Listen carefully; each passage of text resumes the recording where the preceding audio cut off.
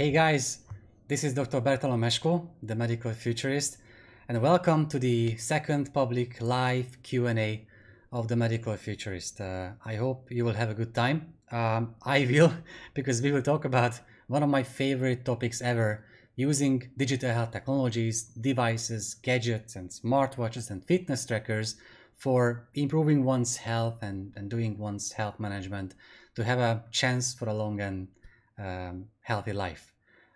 You can ask questions live, and please do ask questions live. If I cannot answer one question, I will try to make sure I will answer those questions after the live is over. Last time there were about 300 questions. I couldn't answer all of them, but I will do my best to do that this time. Usually we would meet on a stage in a medical conference, in an event, or in a meetup, but now we meet in my home. So welcome to my home. Baby Yoda also welcomes you here. I hope that you feel that you can ask freely about anything that comes to your mind that interests you about using digital health gadgets. That's quite a controversial topic, as now tens of millions of people use these health and fitness trackers, but I wouldn't say that tens of millions of them are satisfied with what they get by using these technologies. So let's talk about all these. I will try to watch both YouTube Live and Facebook Live at the same time and answer any questions that you might have. Thank you so much for those saying hi from all over the world, from Singapore, from Budapest, Hungary, Canada, the US, from San Francisco to Colorado, and India, Johannesburg in South Africa. So welcome to everyone. And well, let's jump into it. I didn't start this when digital health got really famous a few years ago. I started tracking my health in 1997 when I was 13 years old. I didn't use a gadget. I used a paper and a pen, and I started giving a score between 1 and 10 to my mental, emotional, and physical health. Basically, my idea was that if I give a score about my physical health regarding how healthy I feel, to my mental health, how focused I can be on that day, and to my emotional health, meaning how happy I am, then after a few days or weeks, I would see the algorithm I live by. And I did. After about 2 weeks, I saw that if I can exercise almost every day, then I can focus better, I can do my job better, I can learn better every day. And if I can do that on the long term, I, in general, become happier. Of course, I'm not that simple, but this algorithm that my life is based around is indeed that simple. And when the first devices became accessible in the early 2010s, I started using all of them to find out which one is useful, which one isn't. And I plan to show you plenty of these gadgets, even going through a sort of evolution the digital health trackers have gone through. But let's start with a few questions that some of you sent me before and some that you asked already. And I will try to copy all the questions into this box so you can see it yourself, like now. So the first question is it's Ivor Juster asked the question, what can we do now that will move us into a future we want, but not lock us into the future we are creating? I always quite to refer to what the work futurists do in a way that it's not that we are trying to predict the future per se, but we're trying to find out the desirable future scenarios. And my job is not to predict what's going to happen. My job is to find out what's the best that could happen, and then what's missing between the two scenarios. What are the gaps between what is possible today and what could become possible tomorrow? So I think what can move us into the future is playing with the what if question a bit more often, feeling like instead of daydreaming, what I do is I play with the what if question. What if this new technology I just read about becomes an amazing thing? What if that technology that is used for contact tracing during the pandemic can lead to a dystopic privacy nightmare? And by playing with the what if question, I think we gradually create a future which is really desirable and which we would love to see in action. So thank you, Ivor, for the question. Here is a second question. By time, I will get a bit faster about this, so please bear with me. can a patient monetize his or her data? That's a very good question, because there are some startups that try to build a business model upon this, but it's not as easy as it may sound. I know that I have a lot of data, much more than average patients have, because I use these gadgets, which I will talk about in a minute, but I'm not sure how I could monetize that data. I'm sure that those companies, some of them monetize my data, even though I specifically said that I don't want them to sell my data to third parties, because I think many of them, even companies doing genetic testing, are selling my data to the third parties in an anonymized way, even when it's not possible theoretically. But I cannot monetize it myself. What might be different though is when we look at clinical trials and how those trials are organized. I think in that case, it's possible to do that. As far as I know, companies like Trial Reach have been trying to make it happen, that they involve patients, they try to make patients active in clinical trials, and by this they can share data about symptoms, they can fill in questionnaires, or even share the data coming from their trackers, and they can literally sell this data to the third parties, usually pharma companies that want to buy such data. So while it's a very good question, I think it's a viable business model. I haven't seen this happening that massively yet. Wow, questions are coming in, and we might not even have some time to go into the gadgets, but we will. Here is another great question from Amaninder Dillon. It's about how to integrate various digital health platforms into one dashboard so that people can manage health as they manage their finance. And there's a typo, and I just can't answer the question until I make that change. Now it's fine. It's again a valid question. I think the reason why I don't see many startups trying to tackling this is that it's a mission impossible. There was one startup a few years back called exist.io, and what they tried to do is that they asked my permission to get access to the data coming from my fitness trackers, smartwatches, health trackers, apps, and so on, even sleep quality, and based on that they would give me recommendations. And I remember that after about 2 weeks of streaming my data to them, which is a privacy nightmare enough alone, but I wanted to get some, interesting insights about my health, they sent me back like a conclusion that I spend more time exercising when I have more steps a day, which is obviously a physical fact, but that's the kind of conclusion they could come up with. I think back then machine learning algorithms were not involved that much in analyzing such data, but maybe now that's the kind of platform that we are looking forward to seeing in action, where a machine learning algorithm analyzes all my data and based on real life examples trying to give me insightful ideas, suggestions about what I should do next. Some companies like Fitbit and their devices do that through the app, but these are quite regular general recommendations, like I would sleep better if I went to sleep earlier, stuff like that, which you can even get from a health fitness top 10 tips on BuzzFeed.com, so it's not really useful. But I have no doubt that such platforms will exist in the future, but I don't even see the first steps taken in that direction.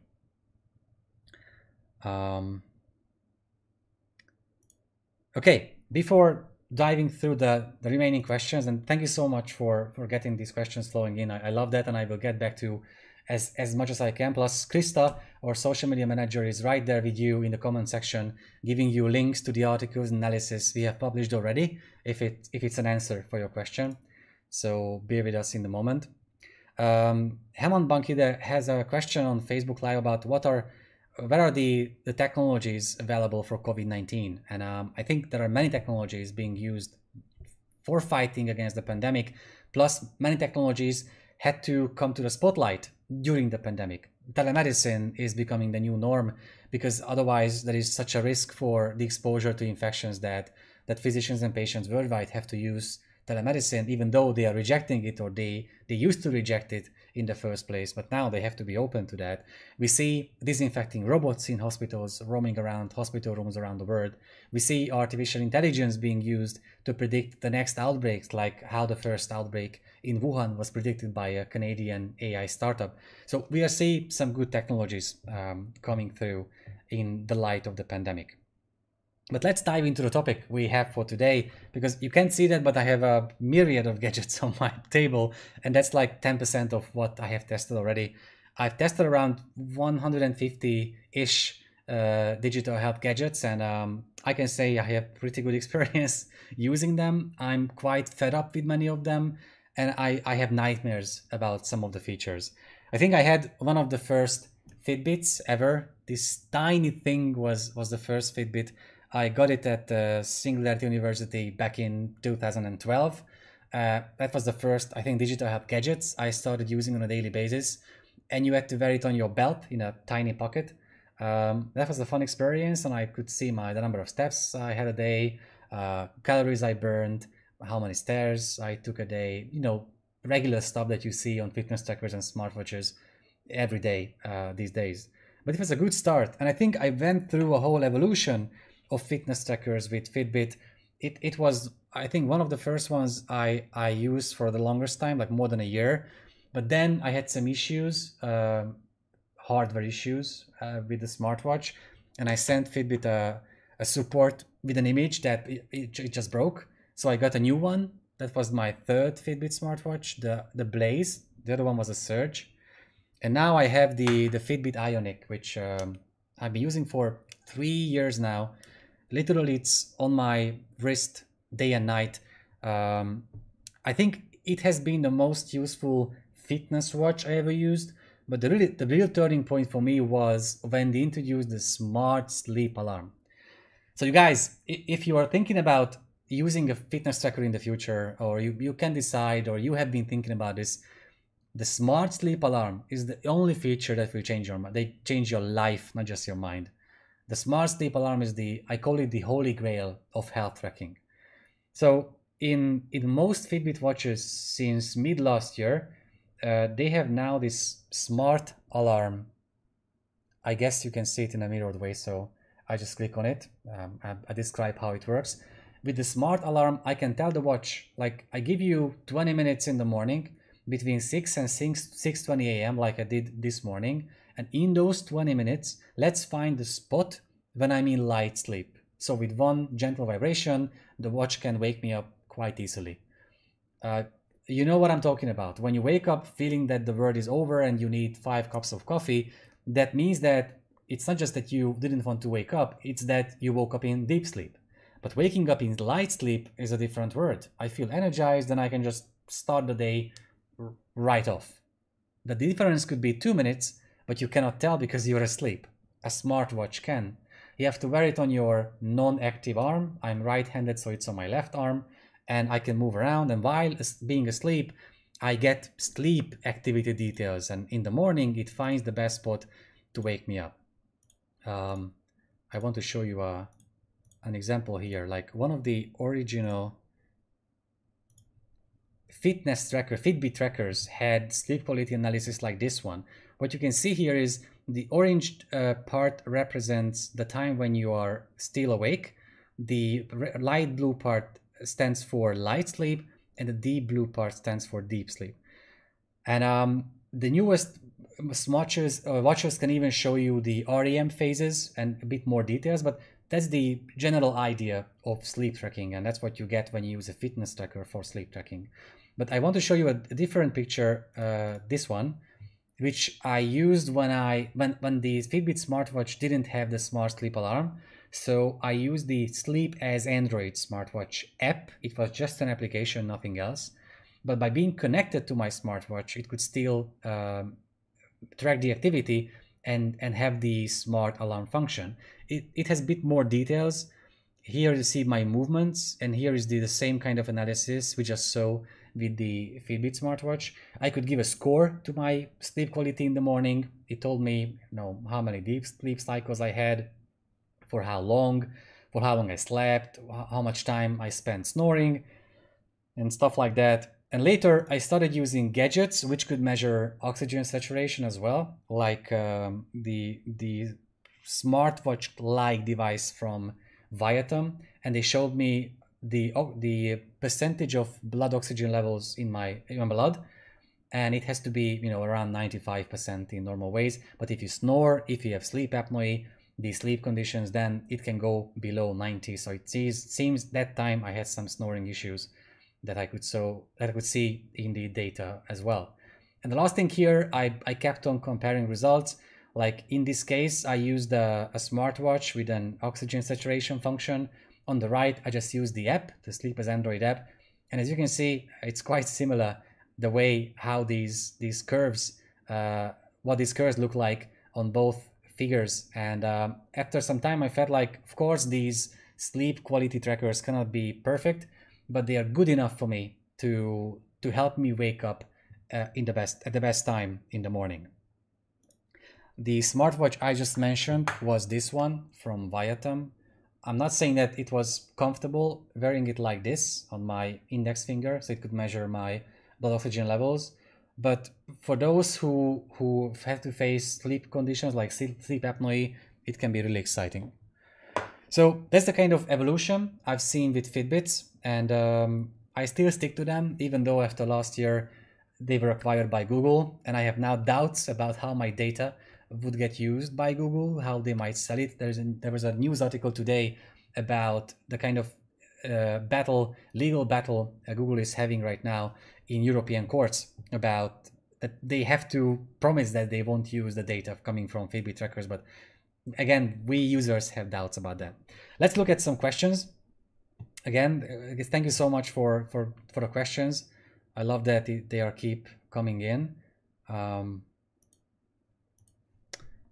Here is one from István Nádai.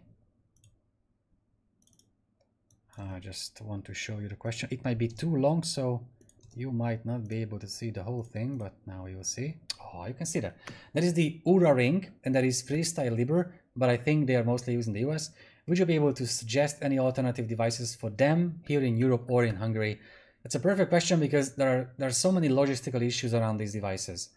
The price is falling down, the quality is rising up, everything is getting better, but depending on which country you live in, you might not get access to them still, even though Fitbit has tens of millions of users.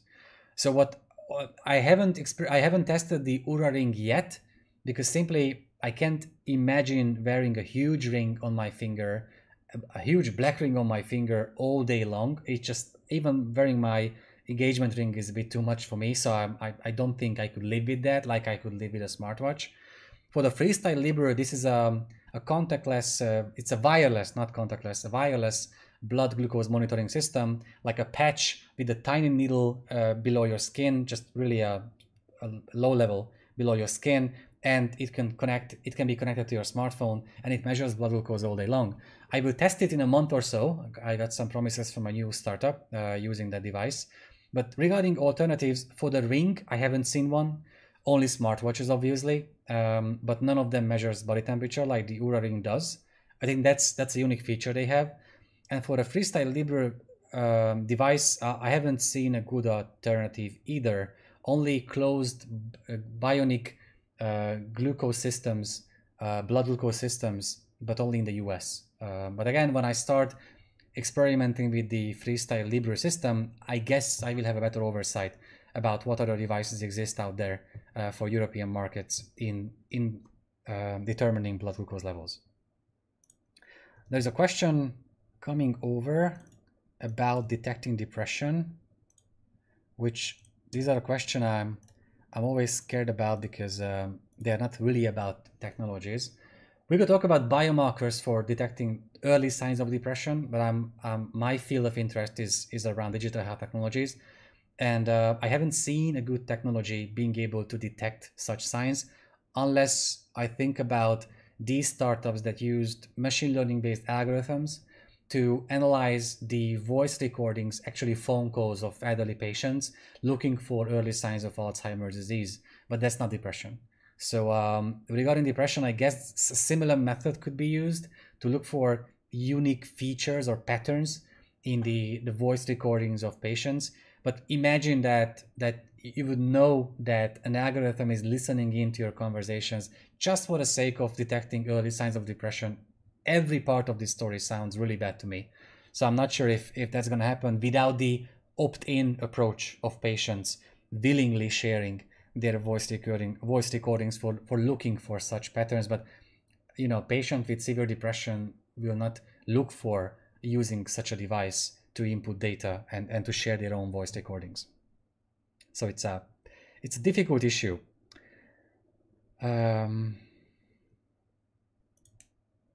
Wow, I love this question. Let me share that with you. It's coming from Umberto Moromizato. Do you believe in the tendency on software solutions instead of devices?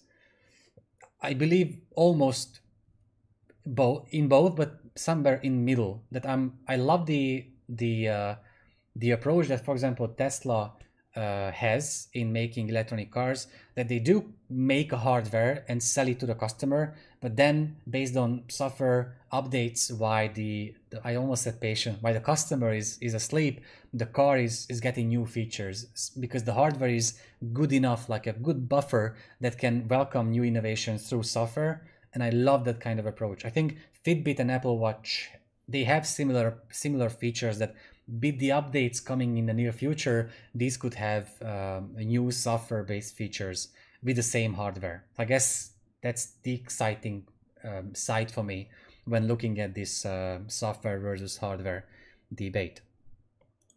Oh, there's a great question from Abel Kotona. You poke the monster here. What's about nutrition trackers now and nutrigenomics? The reason why you poke the monster is because we plan to have a different public Q&A live about this, and specifically about this topic, because I have so many gadgets and technologies focusing on eating, food quality, food trackers, but let me share some of them with you, and I promise that we will have a different public live with live testing about these. Here are the NEMA food sensors with which I can tell if my food contains either gluten or peanut in about 30 seconds. And again, we will test food live that time. I have a sensor, Food Marble, that can tell me how I digest certain types of food like fructose and lactose, and I can do tests about these in my home, like doing a lab test. There are smart forks and smart utensils, like this smart fork can teach you how to eat more slowly. Like when you start eating faster, it starts vibrating in your hand, and it means that let's, you know, cool down and be a bit slower while eating, because we have it measures the number of fork servings we have during meals. I tried it a few times, and it's a nightmare experience. First, finding out how fast I eat, plus having this this anxiety that I can't eat my meal properly because this technology is telling me what to do. So we will talk about these at a different time, because nutrigenomics is very close to my heart, and this is a topic that really has to have its own public live Q&A. So thank you for the question. We will cover it later. I wanted to show you a few gadgets. So before diving into the remaining questions, let me go through the different type of trackers. Tricoders.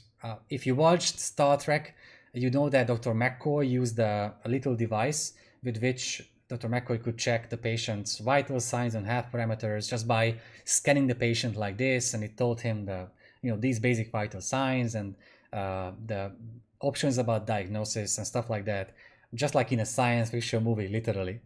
And the first time I came across this device, the Viatom Check Me Pro, I felt the same, that with this device, in actually about 30 seconds, by holding it like this, I can do a daily check, and it does an ECG, one channel ECG. It checks my body temperature and my oxygen saturation, plus my heart rate and breathing rate at the same time.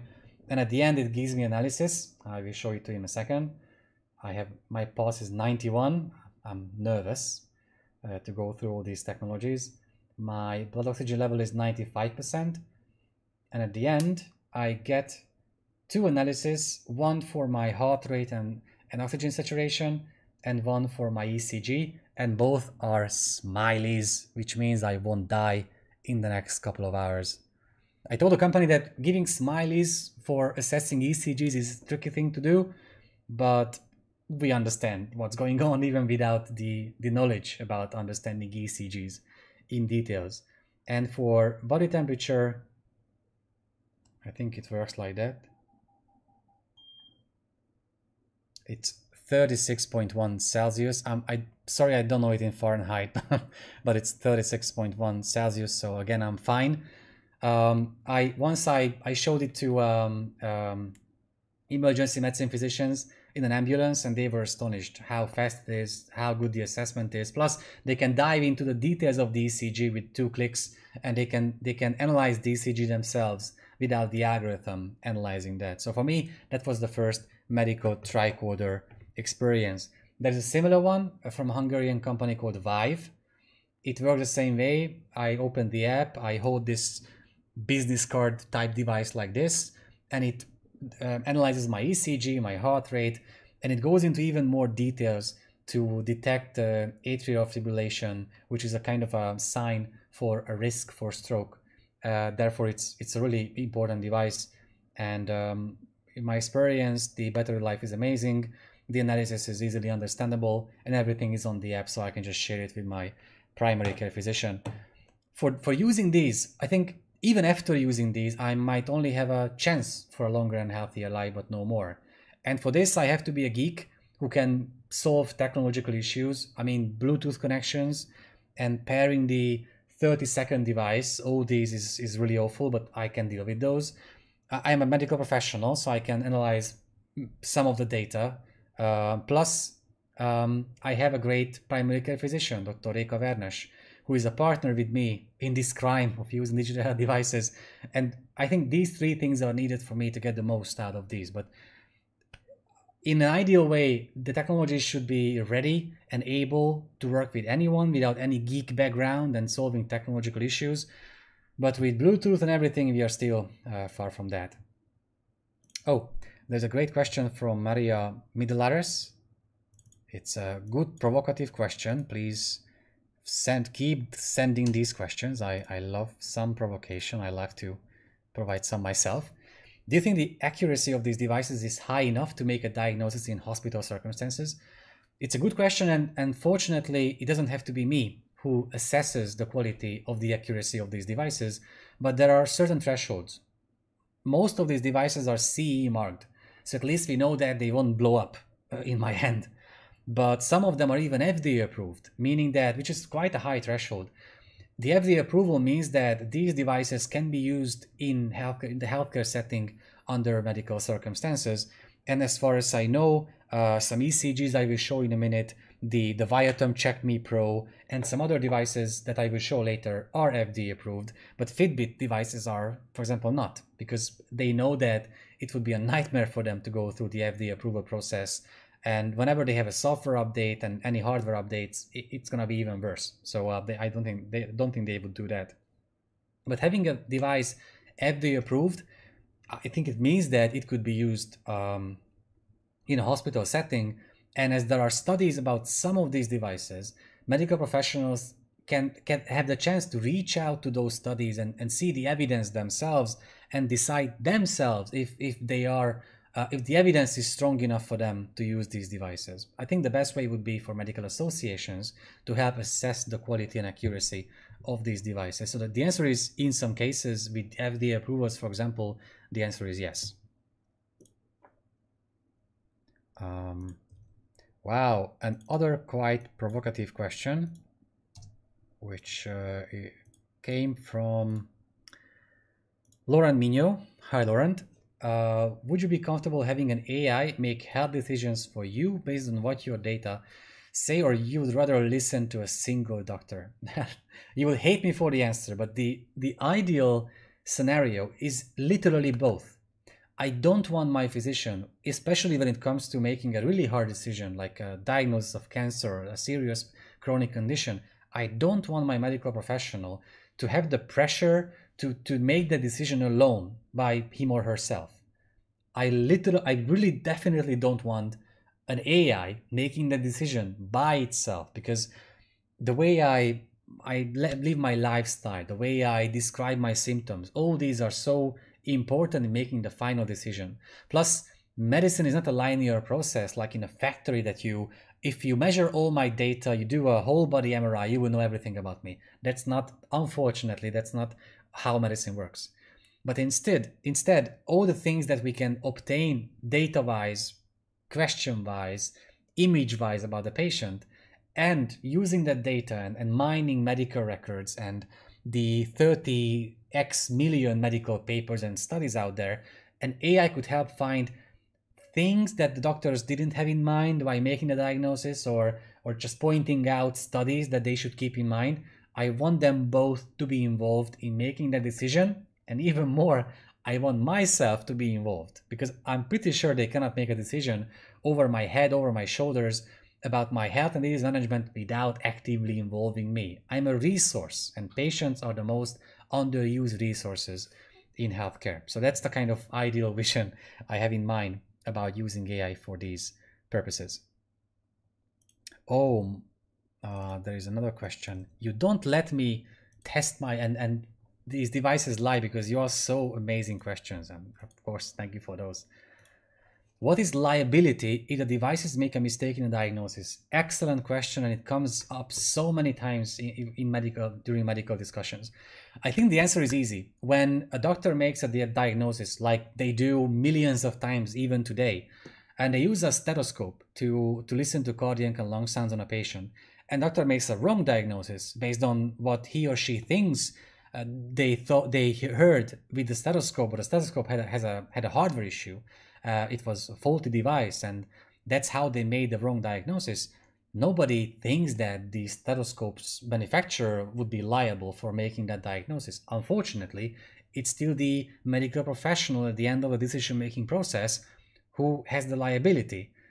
I think the same will stand for AI-based algorithms, for advanced technologies and portable ultrasound devices, but only if physician or medical professionals use these devices as these are described in the official documents of these technologies.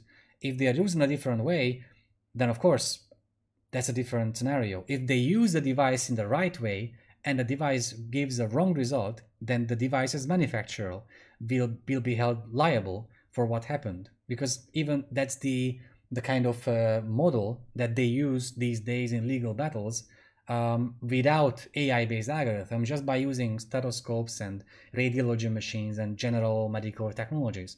So I think the notion will remain the same, but of course with more advanced things like AI, it's going to be a bit more complicated, but again, the same method will be used. Okay, before going through the questions, and thank you so much for being with us here today. I'm so glad that you're coming from so many countries around the world. It's really great that please, and you have a great, I'm seeing that you have a great discussion even among yourself. Please keep the questions coming, and I will try to address everything. There is one question from Judith on Facebook Live about what Fitbit or smart alarm I would recommend for kids. I have a 3.5-year-old daughter, so you can imagine that I've been trying to find a good device for her, but there is none. There are some smartwatches made for kids from 5 or 6, and I got one from my niece, but she didn't use it for long, and it was not as useful as I thought it would be. So I'm afraid for kids, we have to keep on waiting for a good device to come. All right. The next one is one of my favorite ones, and I just to make sure we never accept sponsorships for any reviews we do on the Medical Futurist channels, and I don't have stock, unfortunately, in any of these companies, but I have a favorite one. I do have a favorite one, and it's a LifeCore, now called Cardia, because they were the first company back in 2013 which I saw a real digital health-based device, a technology that brought something that was only used to be accessible within the healthcare setting, and it brought the data out to make it available to both patients and medical professionals. And now you know that this is the essence of digital health, that the data these technologies bring over can be accessible to both patients and medical professionals. And I used this smartphone bracket that time. It only worked with iPhones back then.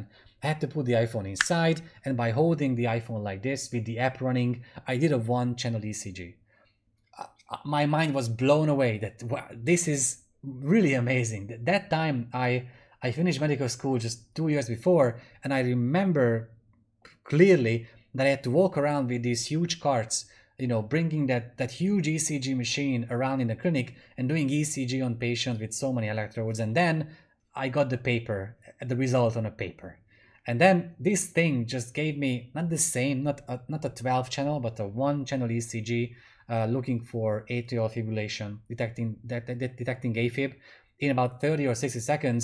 And I got the results in a PDF. I could share it with my medical professional or my peers. It was mind-blowing for me that this is the reason why digital health is going to have an amazing future. And later they kept on having an evolution of hardware devices and even software. Then they had this iteration, you know, it was smaller, thinner, and then they had this one, even smaller, even thinner. And by putting my 2 fingers here, I can just do an ECG in 30 seconds. And actually I can do that. And hopefully we won't detect anything strange in my ECG. You won't be able to see that, but you will see the results when I'm done. So I open up the Cardia application, I put down the device. I should like hold it, keep it together. I shouldn't be nervous. I put my 2 fingers on the device and I see the recording right away with my heart rate and everything. Oh, it's vice versa. Now it's okay. My heart rate is 85, so I'm getting calmer as the time goes on during the live. And I will show you in 20 seconds the results of my ECG. I shouldn't be talking, obviously. I should have washed my hands before that, but now we don't do these things. I just wanted to give you a gist of how ECG recordings work. So bear with me for 7 more seconds, and I will show you my hopefully negative ECG result. And now it's done. It's processing the file. And it says I had no abnormalities detected in my ECG.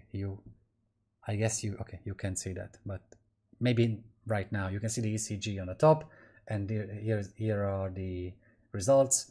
And it seems I don't have AFib and I'm fine. Actually, once a month or so I do an ECG just in case, without any healthcare risks that I have. And we can talk about genetic risks in a later public Q&A live. That's another favorite topic of mine. Let's check out some other questions and comments.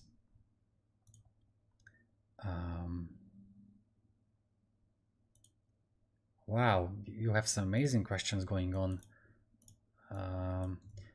Amaninder Dillon had a question about a really important topic, which I don't like that much because there is no good answer for this.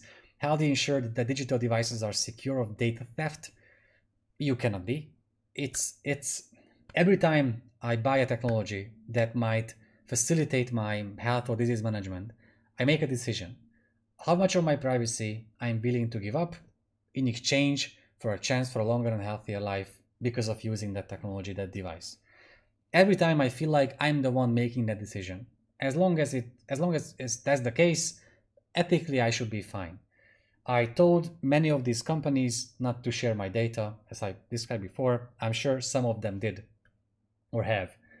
I'm sure Fitbit is using my data. I'm sure Google is going to use my data coming from Fitbit trackers because now they own the Fitbit, all the Fitbit hardware and software. So while I would love to give you a good answer that you can do this or that to make sure, you cannot. Obviously, if you buy a device that's very cheap, like when I purchased the fitness tracker from China, I don't even know the brand name of this, and I started using it and compared the results like heart rate and fitness track, the exercise tracking and stuff like that, and I measured it with 3 sensors on me, a Polar chest device, my Fitbit, and this one.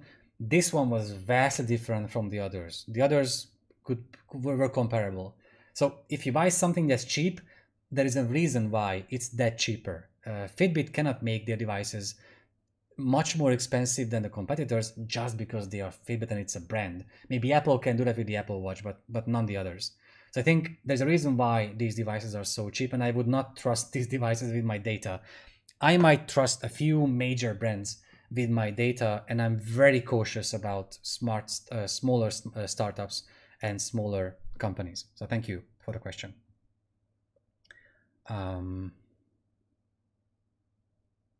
Humberto just asked about the smart fork, which we will cover next time. It's called Happy Fork, H-I-P-I, Happy with one P, Happy Fork. It's a French company, and they're still doing this, so it's worth checking them out. Wow, many questions are coming in. Thank you so much for those. Adam Nasser asks about human brain-machine interfaces.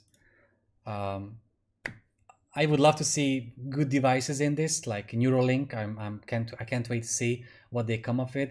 But all the devices I've used before for at least even EEG tracking, electronic encephalogram tracking, like brain wave tracking, more or less, like the Muse device, and I have now the BrainLink and some others that are designed to help you meditate better. I had a hard time because the signal strength is very weak, and even if you blink, the strength goes right down, and you can't even continue doing the meditation session. So if I blink, then imagine how I could use these sensors during exercises or running sessions, or by working when I have to blink so much and I look at my two monitors and everything else.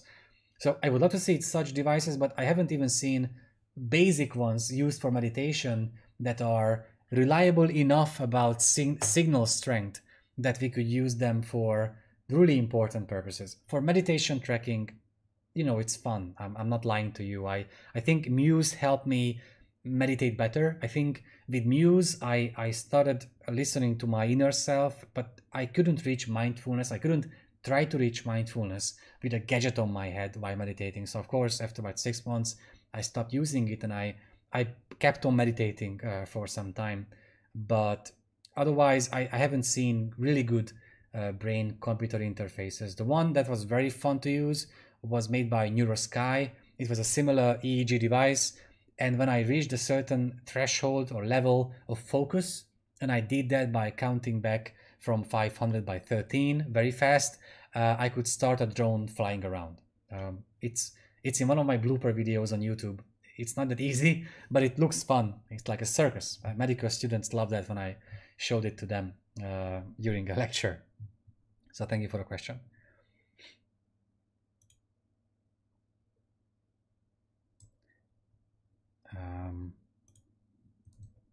Wow, what a nice question coming from Dave.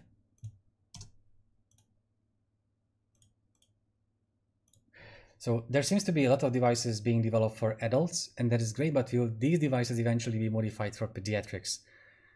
It's a good question, because there would be a clear need, not just business thing, but even medical need and patient need for using such devices as patches, wearable sensors, smartwatches for kids, mostly for kids with a disease that they need to manage.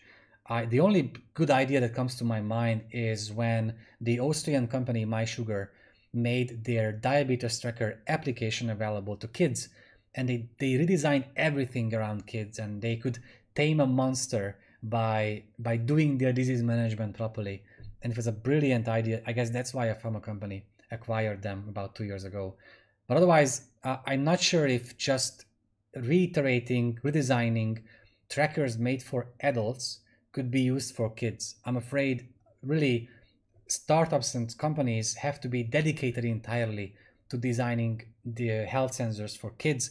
Otherwise, they wouldn't be able to bridge that gap between what an adult body lifestyle entail and what could work for kids. And we still have to wait to see any startup coming up solutions in that space. Maybe for baby tracking, there are some promising technologies out there, but even when my daughter was a few months old, I couldn't find one single tracker that would be reliable enough and useful enough that I would be comfortable her wearing that all day long. So yeah, we still have to wait for that. I think I I missed some questions before. I'm trying to go back, and please keep the questions coming. I'm trying to answer as many as I can. As we only have about 50 minutes left, I will now try to give you a bit shorter answers. Here's another question from Jean-François Pain. What is your point of view on digital biomarkers? Who are the big players in this field? Well, digital biomarkers, you know, for those who are not familiar with biomarkers like blood markers and hormone levels, many things that can be used during, for example, a clinical trial that can provide data about the response to certain medications or certain treatments. And digital biomarkers exist when you can do the same, but without the patients going to a lab, to having a blood test done, but just them using a technology, a fitness tracker, for example, wearing an Apple Watch that does an ECG every 2 hours or so. With these, clinical trials can be live. I mean, before, many months had to pass for researchers to obtain the data on paper mostly, and then analyze everything months later. But now you can run clinical trials live. Why, on an online dashboard, you can see how your patients are doing in that clinical trial and how they are responding to the medication. Again, real time, it's mind-blowing. And I haven't seen good companies coming up with solutions with evidence behind them that is good enough.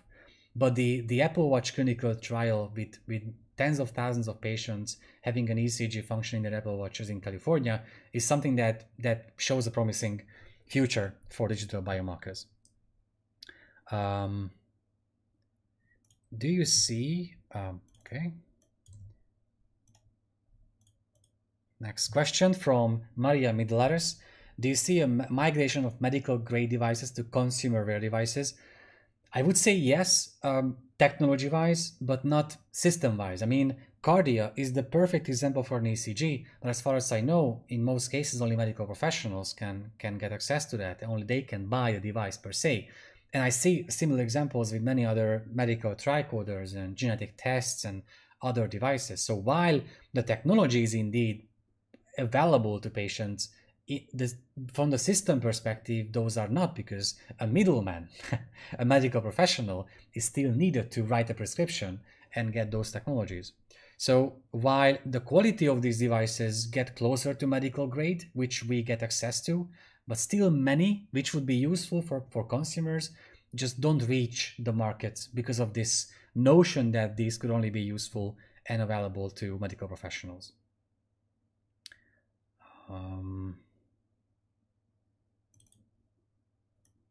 Oh, there is a good one from, wow, I can't even read the name out loud. Fluffil X. I did my best, sorry guys. And I have to ask, because that's a really important question, about how the majority of doctors are not familiar with digital health gadgets, data, and how to use them. Exactly, and that's why we have to include this kind of skill set and digital literacy in the medical curriculum. That's why I teach medical students at my medical school, Semmelweis Medical School. That's why I launched and I made the curriculum I use for my medical students open access, and a medical school in Turkey, one in the Czech Republic, already had that course. So I hope more schools will adopt the same curriculum for free in an open access way, because we have to help physicians get ahead of the digital curve. But the right approach, I think, what physicians need is the one that my primary care physician, Reiko Vernes, had when I asked her about one of my gadgets and the data I obtained, and I was confused about the results I got. And then she asked, well, I don't know, but sit next to me and let's find out together. So we did some searches on the company's website. We found out the issue, and with her medical expertise and with my expertise about my own technologies, we found a solution. I think that's the eco-level partnership that can really facilitate not just the improvement of the doctor-patient relationship, but also the use of these digital health devices.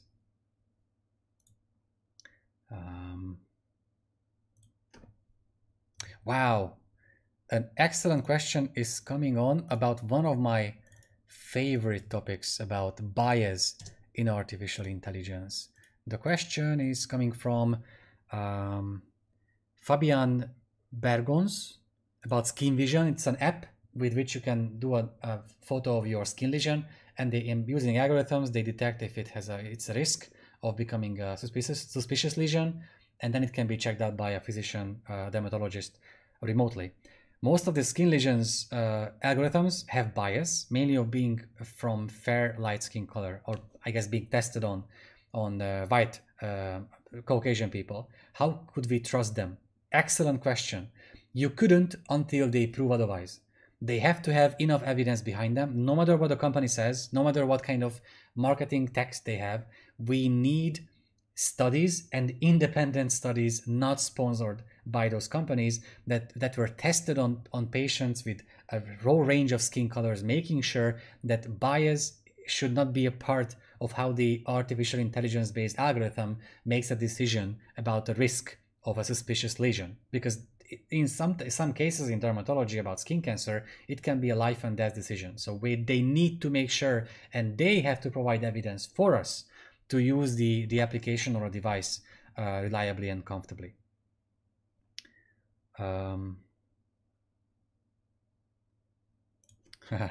There's a good one coming from, I will see who is asking the question in a second.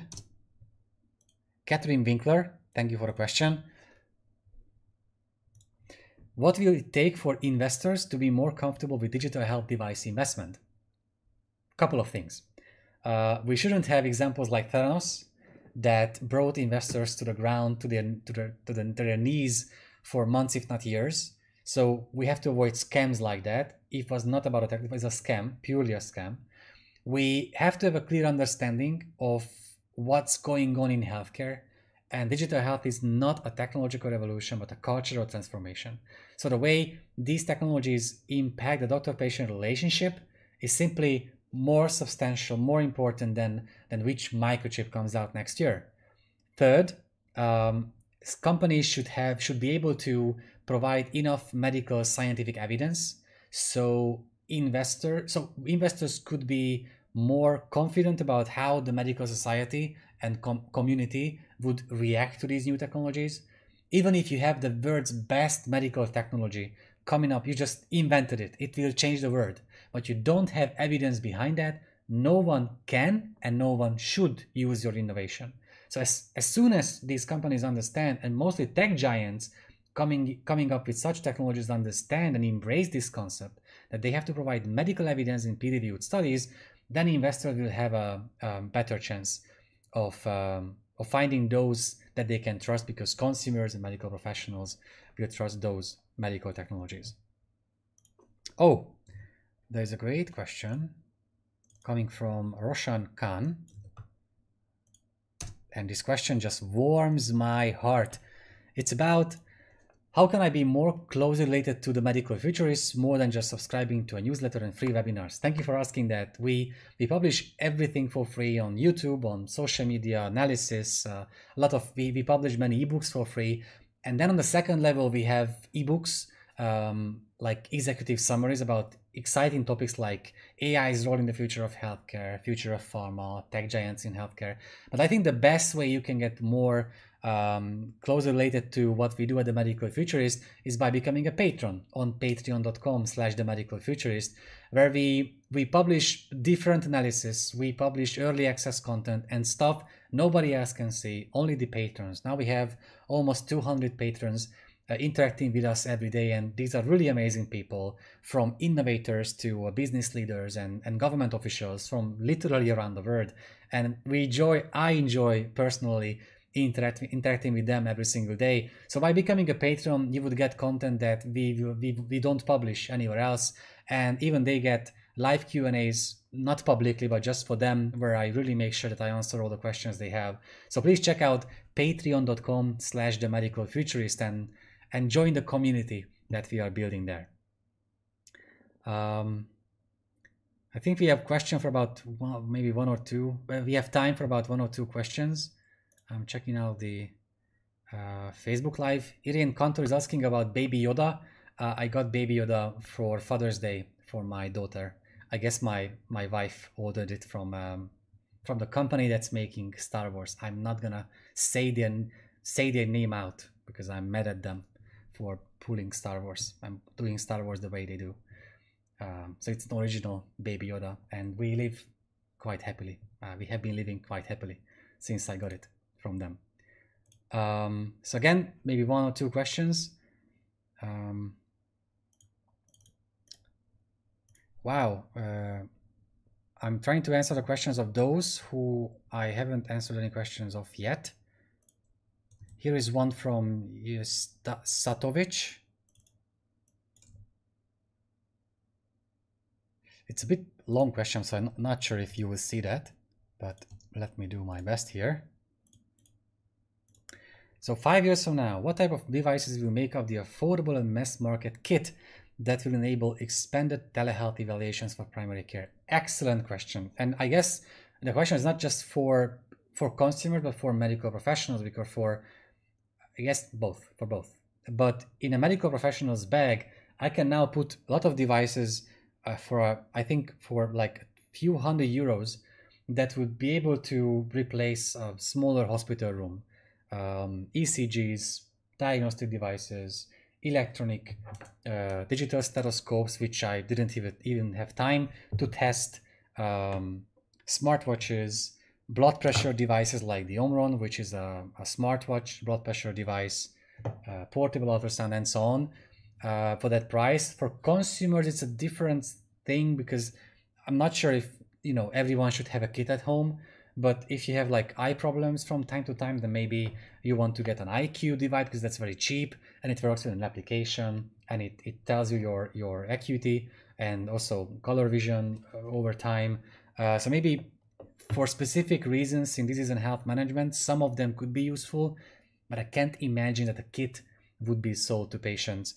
There were some experiments about creating smartwatch brackets, like what Prisma G2 did in Israel. With this, you can measure your blood oxygen levels, ECG, and many other things. But a bracket is always different, and smartwatches, especially in size and shape, change so fast that you can't literally create one that would work with any other phone. So it's a tricky thing to do. But I guess for doctors, I can imagine such a kit being sold to them that time. I think we just run over time. It's 1 hour already. I'm so grateful to you all for being here. We will keep on having these live discussions. I very much enjoy them, and I hope you find these helpful as well. We tried to give you some links for some of the questions too, and I tried to answer about 80% of the questions sent to me. And the plan is that next time we will have a live Q&A session about the future of food. I want to talk to you about, and I want you to see how food sensors work. I will test a gluten sensor, a peanut sensor in action. I will show you the smart utensils, and we will talk about nutrigenomics and why we don't have genetic-based applications and services that would help us find out what to eat. Because in 2020, I can measure my ECG, but I have no idea if I should eat this or that meal, when I should eat, and how I should eat it. So we will talk about it next time. And then we plan to have a session about portable ultrasound devices. This is the one I got from Clarius Mobile. And this is literally an ultrasound device. Don't look for the wires. There are none. I will do an ultrasound examination here. I will show you some of my arteries live. For me, it's a mind-blowing experience having that small ultrasound device in my hand, a working one, through my smartphone. So every 2 weeks or so, we will keep on going through these topics from artificial intelligence to 3D printing and many more. And please keep the questions coming. Please check out our analysis, our ebooks, our videos, everything we publish every day for free on medicalfuturist.com. And if you want to get some more about what we can produce content-wise, that we are building a community over patreon.com, as I mentioned before, on patreon.com/themedicalfuturist. So please join us on all these channels, and I can't wait to see you in the next Q&A live session again. Thank you so much for your questions, and see you next time. Bye.